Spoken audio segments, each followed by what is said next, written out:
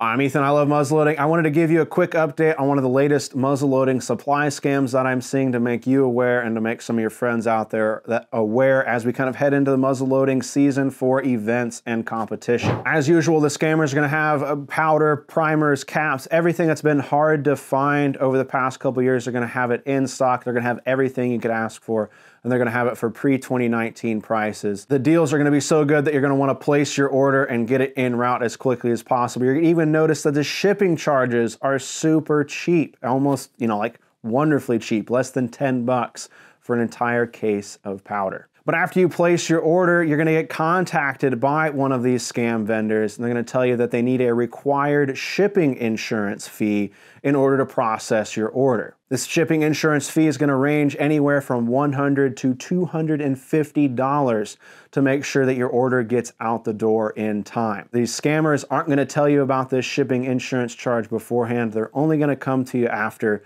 you've placed your order. After you've paid for your shipping insurance fee, they're gonna then come and inform you that you have to pay a $250 hazmat fee. And then after you've paid your shipping insurance charge and your hazmat fee, they're gonna contact you about a value-added tax. And this is gonna be an additional $250 on top of the hazmat, shipping insurance, and your original order that you've placed. And the kicker to all these extra fees and services and taxes that they're talking to you about is that they want you to pay for them all with PayPal, friends, and family. Now, for those of you that have purchased things online for many years now, that whole rundown should give you a lot of red flags. There should be little alarm bells ringing inside your head about things that aren't quite right here. I'm gonna break this down and break down this scam kind of line by line here to show you that they're using terms that are real and are legitimate, that legitimate businesses use to fool you into believing that what they're doing is legitimate. So first up, we have the shipping insurance fee. This is something that you can purchase, through a vendor like the Postal Service to add some insurance in case your package gets lost or busted up during shipment. Typically, when you order something and the vendor recommends shipping insurance, they're going to offer that to you during the checkout process. I have never ever purchased something through a legitimate business where shipping insurance was tacked on afterwards and was not discussed at all in the checkout process. Now, there are businesses out there that are going to recommend adding shipping insurance, and they're going to offer it to you at a rate, usually the rate that it costs them to ship and purchase that insurance, to make sure that nothing happens or you get reimbursed in case something happens during shipment. This is going to be typical if you're ordering something small or fragile that can get lost or broken while being delivered. Again, it's not illegal or illegitimate to offer or recommend shipping insurance, but it's just rare that we see a legitimate business tack it on after you've placed your order without any notification of that being an option while you were checking out. Second is the hazmat fee. If you've ever ordered muzzleloading supplies, or in case you haven't, because of the nature of muzzleloading supplies, they are marked as hazardous materials. And that's where this hazmat fee comes in. So if you order something through one of the legitimate muzzleloading supply shops out there, especially like caps or powder and propellants, there's going to be a mandatory hazmat fee tacked on to that order. Depending on how much you're ordering, typically the hazmat fee stays about the same. Generally, if you're a consumer, you're not going to see a hazmat fee over 50 bucks. So with these scammers asking for a $250 hazmat fee after you've placed your order, that should be a massive red flag for you. At every legitimate muzzleloading supply shop in business, if you're ordering something that requires a hazmat fee, they're going to show that to you at checkout, or they're going to discuss it with you over the phone while you're ordering. Having it tacked on after you've placed your order and after you have paid for it really is really rare and really uncommon.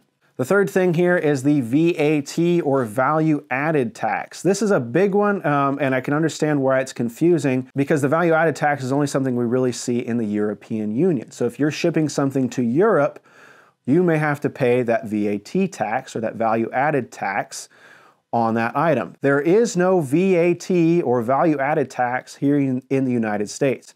So if you're ordering something from somebody in the US and they're telling you that you have to pay a value added tax, you need to stop right there, because there is no value added tax as of right now, March 25th, 2023 in the United States. Should be a big red flag for you if your vendor starts discussing that here in the United States. And last but not least is these scammers are asking you to pay for all of this through PayPal Friends and Family. They're asking you to pay through PayPal Friends and Family because there's no purchase protection when you use PayPal Friends and Family. If you get scammed or suspect that you've been scammed and you've paid with your debit card or your credit card, you can work through your local bank, whoever you have your debit card through, or your credit card company to get that money back and inform them that you've been scammed. And that's really the right thing to do if you ever get scammed and you paid with your debit or your credit card, because then those banks and the credit card companies are going to take action. They're going to help you, and you're going to be working with another human that has some of your interests at least in mind to make sure that you're not getting scammed. And they're also going to pay attention to how many people are getting scammed by these entities and take notice and work on placing some protections so that other people can't get scammed. When you pay through PayPal Friends and Family like these scammers are asking you to, you don't have any of that protection. Once you pay them, they are gone in the night, and PayPal's not going to do anything about it. Your bank's not going to do anything about it. Unfortunately, you're stuck. And that's why these scammers are asking you to pay for this stuff through PayPal Friends and Family. If you are wanting to shop with a local craftsman or somebody that makes items for muzzleloading, and you're talking to them, through a forum or through email or something, or at a show, and they say, hey, you can pay me through PayPal, Goods and Services, or Friends and Family, you can do that, and that's fine if that's what you want to do, but really pay attention if you're wanting to order powder, propellants, primers, and caps, and they're asking you to pay for PayPal Friends and Family. You really don't want to be doing that. It's against PayPal's terms of services, and if you're using PayPal Friends and Family through a transaction like I've outlined here, where they have all of these steps that they're making you jump through these hoops before you can get your order, or they tell you that it's shipped, you want to pump the brakes and make sure that you're not getting scammed. Unfortunately, I'm able to bring you this detailed of an outline because somebody posted on the I Love Muzzleloading Facebook group exactly this, that had happened to them, and they were scammed out of over $600 before they realized that they weren't going to get the items that they'd been paying for. So pay attention out there. There's a ton of legitimate muzzleloading businesses out there that have been in business for decades. Shop from them. If you find a business out there, it's totally new, you've never heard of it, your friends have never heard of it, your local club members have never heard of it, maybe pump the brakes a little bit, do a little bit of research before you start sending money out there. We're seeing way too many folks get scammed out here looking for muzzleloading supplies when there are legitimate businesses out there that can supply you and are going to really take good care of you.